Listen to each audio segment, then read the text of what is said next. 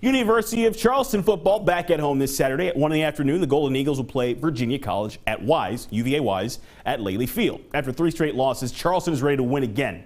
The Cavaliers are 3-4, and the Golden Eagles are focused on the one thing all football teams preach: not committing turnovers.